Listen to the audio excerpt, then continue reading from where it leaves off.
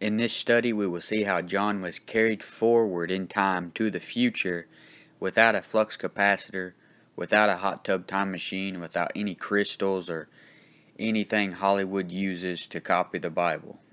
They love to copy the Bible and don't have an original thought. They just have to take plots from the greatest book in existence, which is the King James Bible. But John is in exile for preaching about the Lord Jesus Christ. He was a street preaching Bible thumper. He was in the isle that is called Patmos because he had guts to stand up for Jesus Christ and his faith, just like the martyrs did in Revelation 6:9. Okay, Revelation chapter 1 and verse 9, it says, I, John, who also am your brother and companion in tribulation, and in the kingdom and patience of Jesus Christ, was in the isle that is called Patmos, for the word of God and for the testimony of Jesus Christ.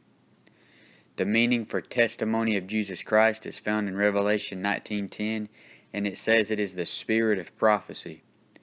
John could tell you the future, and in this chapter you will see he is carried forward in time to what is called the day of the Lord.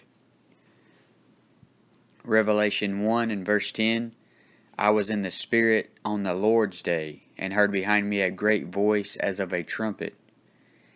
Many will say that the Lord's day means Sunday, but there isn't any reference in the Bible to the Lord's day being Sunday. If you have eSword or Sword Searcher, or even do a Google search of Day of the Lord, make sure you are using a King James Bible and read all the verses with the phrase, Day of the Lord. You will see it isn't just referring to a single day, but a time spanning to at least 1,000 years. As you will see reading the book of Revelation, John sees the rapture, the judgment seat of Christ, the marriage supper of the Lamb, the events of the time of Jacob's trouble, the second coming, and the millennial reign, and so on. And Zephaniah 1:7 says, Hold thy peace at the presence of the Lord God, for the day of the Lord is at hand, for the Lord hath prepared a sacrifice, he hath bid his guests. As you can see by reading verses like this, the Lord's day isn't Sunday, it is the second coming of Jesus Christ. Obviously, John isn't in any type of machine or a DeLorean or a hot tub or a phone booth. God can place a man in any time period, anytime he wants to. It's kind of like when you're watching a movie, and since you have a remote, you can pause it, rewind it, fast forward, or even go to scene selection. God is in eternity and has already seen the past, present, and future. If God wants to put John sometime beyond 2017, then that is his choice, and anyone can deny that at their own risk of being a Bible rejecter. Also, the phrase, in the Spirit, is taken to mean he was full of the Holy Spirit by many, or something along those lines, but this seems to be a stretch because John was a born-again believer. He was in the Spirit, and the Spirit was in him every day for 24 hours a day. And if you search the word in the Spirit, it takes you to places like this in Ezekiel 37:1, which says, The hand of the Lord was upon me, and carried me out in the Spirit of the Lord, and set me down in the midst of the valley, which was full of bones. Then when you see how John uses the same phrase, in the Spirit, in Revelation 17:3, which says, He carried me away in the Spirit into the wilderness, and I saw a woman sit upon a scarlet-colored beast full of names of blasphemy, having 7 heads and 10 horns. And then again in Revelation 21:10, And he carried me away in the Spirit to a great and high mountain, and showed me that great city, the holy Jerusalem, descending out of heaven from God. Now we can get what John is saying to us. He was in the Spirit on the Lord's day, so he was carried forward in time and sees the day of the Lord, which is not just a single day, but spanning across 1,000 years, at least. And we're going to look at some of the things John sees and hears when he steps out of God's time machine. First thing he hears is a great voice as of a trumpet. Psalms 47:5 says, God has gone up with a shout, the Lord with the sound of a trumpet. John says something similar to this in Revelation 4:1 when he says, And the first voice which I heard was as it were of a trumpet talking with me. We get our glorified bodies at the last trump. as it says in 1 Corinthians 15:52, the last trump referring to the last sound made by a trumpet. In the case of the rapture, it seems it is the voice of God sounding like a trumpet and saying, "Come up hither." God's voice is associated with the trumpet many times in the Bible. And then Revelation 1:11 says, "I am Alpha and Omega, the first and the last, and what thou seest write in a book, and send it unto the 7 churches which are in Asia, unto Ephesus, and unto Smyrna, and unto Pergamos, and unto Thyatira, and unto Sardis, and unto Philadelphia, and unto Laodicea." Notice the verse said, "What thou seest write in a book." In the Old Testament, John would have been called a seer. And you can read 1 Samuel 9:9, and it gives you the description of that. And Satan counterfeits this by fortune tellers, psychics, and so on.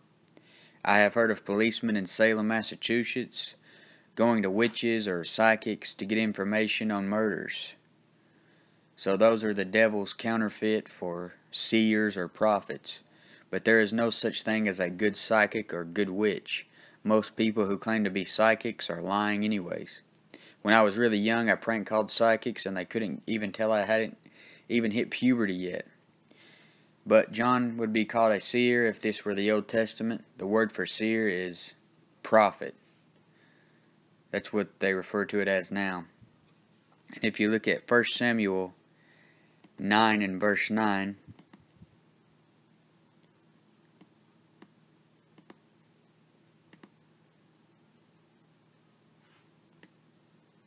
it says, "Before time in Israel, when a man went to inquire of God, thus he spake, Come and let us go to the seer. For he that is now called a prophet was before time called a seer." So John would have been called a seer in the Old Testament.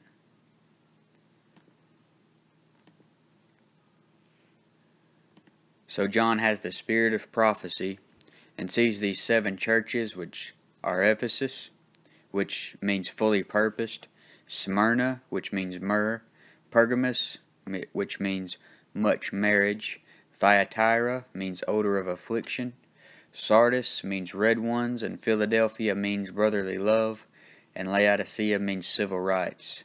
And then Revelation 1:12, "And I turned to see the voice that spake with me, and being turned I saw 7 golden candlesticks." This would be kind of like a scene from a movie where someone is afraid to look behind them. But when John turned around, he saw 7 golden candlesticks. The Bible interprets itself, and you will see that 7 golden candlesticks are the 7 churches, as it says in Revelation 1:20. So when John is carried forward in time, he doesn't just hear the voice of the Savior, he sees the Savior. Revelation 1:13 says, "And in the midst of the 7 candlesticks one like unto the Son of Man, clothed with the garment down to the foot, and girt about the paps with a golden girdle." John says he sees one like unto the Son of Man. Son of Man is the Jewish designation of the Son of God. So John sees a righteous judge standing right in front of him. How we look at Jesus Christ will affect our attitude towards sin and serving the Lord Jesus Christ. If we see Jesus Christ as JC off the Hollywood movies, then we will be carnal Christians. If we see him as a righteous judge, as John saw him, then we will be ready at the judgment seat of Christ and not receive wood, hay, and stubble. And now look at Revelation 1:13. It says, "And in the midst of the 7 candlesticks one like unto the Son of Man, clothed with the garment down to the foot, and girt about the paps with a golden girdle." Girt about means clothed about, and paps means breasts. And this golden girdle is a manly man's girdle. It isn't like what you think of today when you say girdle. Just like John the Baptist wore a leather girdle. These men aren't sissies, and they follow Deuteronomy 22:5. And let's see more about how John describes Jesus Christ in his glorified body. Revelation 1:14 says, "His head and his hairs were white like wool, as white as snow, and his eyes were as a flame of fire." The thing about Revelation is that it shows the other side of Jesus Christ. It shows the side of Jesus Christ who is ready for vengeance and flaming fire. Don't get me wrong, Jesus Christ was a rough character when he came the first time, but now you see him as the Lion of the tribe of Judah. Notice it says his hairs were white like wool.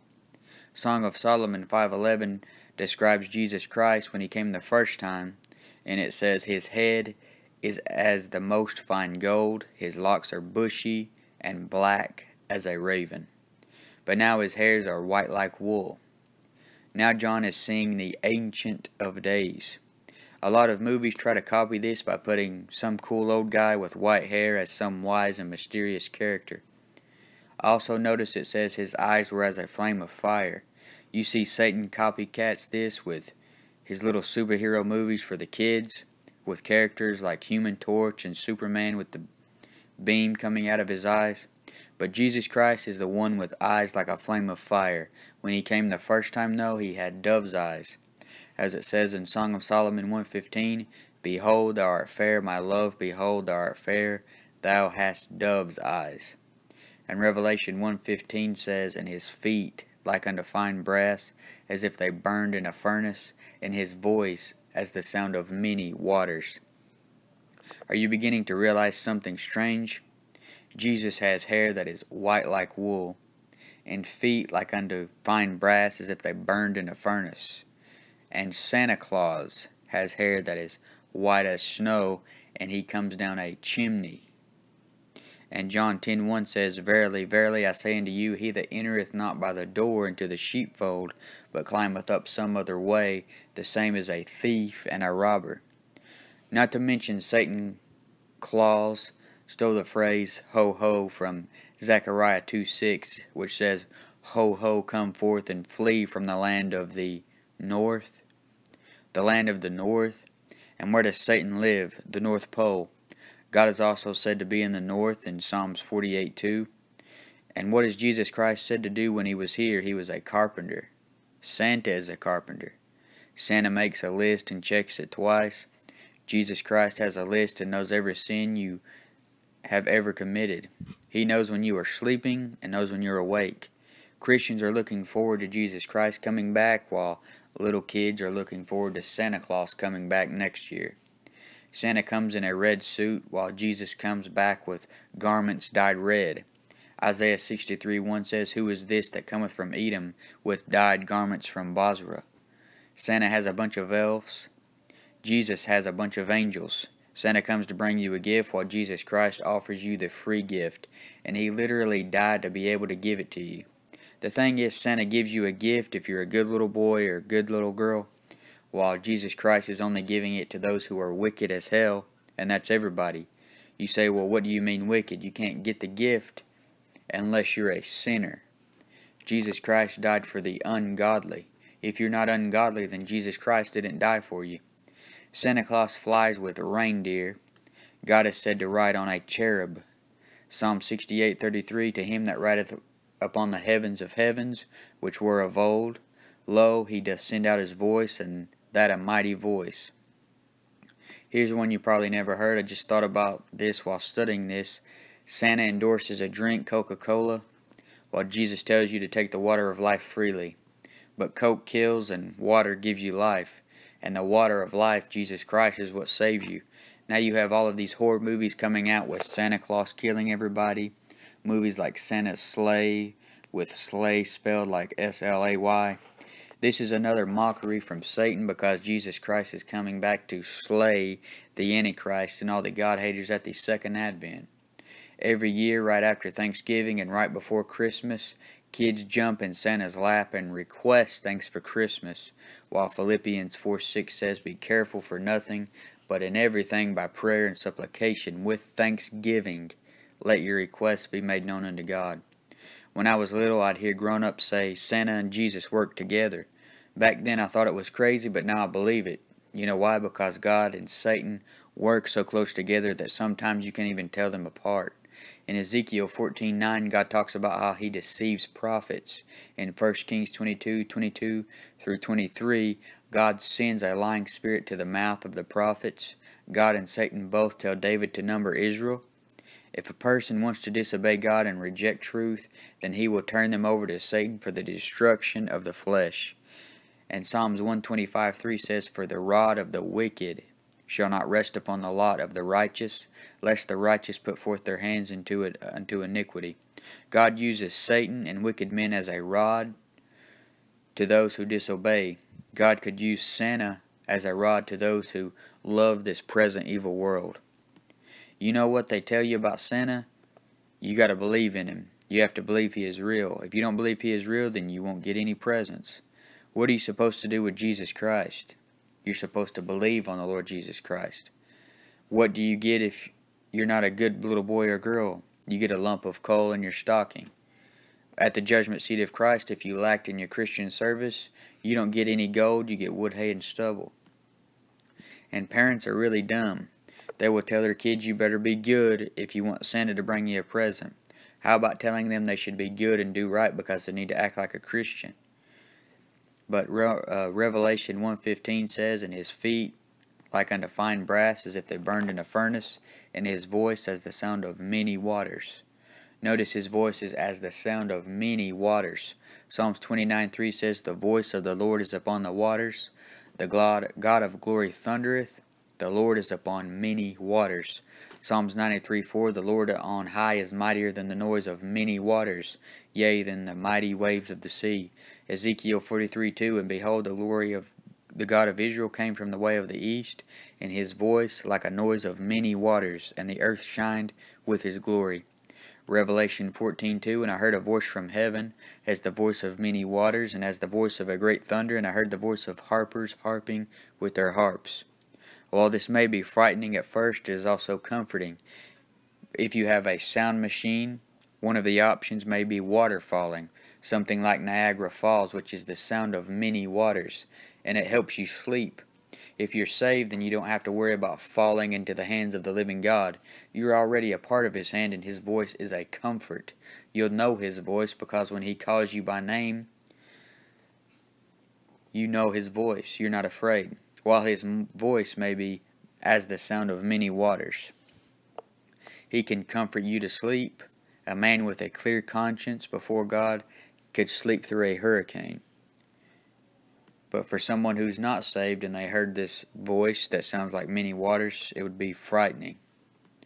But what else did John see when he was carried forward in time? In Revelation 1:16 it says, "And when he had in his right hand 7 stars, and out of his mouth went a sharp two-edged sword, and his countenance was as the sun shineth in his strength." If you read Revelation 1:20, the Bible interprets itself once more and tells you the 7 stars are the angels of the 7 churches. So John sees angels. Many will say that the angels are the pastors of the churches, but where do you find this in the scripture? I take it to be literal angels. This also lets us know that stars can refer to angels in the Bible. The star of Bethlehem was actually an angel. "And God telleth the number of the stars, he calleth them all by their names." I believe this would also refer to angels as well as literal stars. Every angel has a name, and one day we will get to meet them and know their names as well. Revelation 1:16, "And he had in his right hand 7 stars, and out of his mouth went a sharp two-edged sword, and his countenance was as the sun shineth in his strength." This sharp two-edged sword would be the words of God.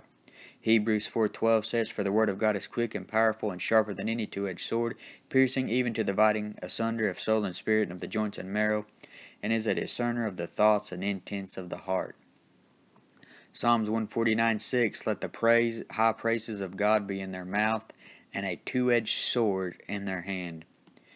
Revelation 1:16, "And he had in his right hand 7 stars, and out of his mouth went a sharp two-edged sword, and his countenance was as the sun shineth in his strength." Jesus is referred to as the Son of Righteousness. Malachi 4:2 says, "But unto you that fear my name shall the Son of Righteousness arise with healing in his wings, and ye shall go forth and grow up as calves of the stall." Check out James 1:11, "For the sun is no sooner risen with a burning heat, but it withereth the grass, and the flower thereof falleth, and the grace of the fashion of it perisheth. So also shall the rich man fade away in his ways." I believe that this is referring to Jesus Christ coming back at the second advent in flaming fire.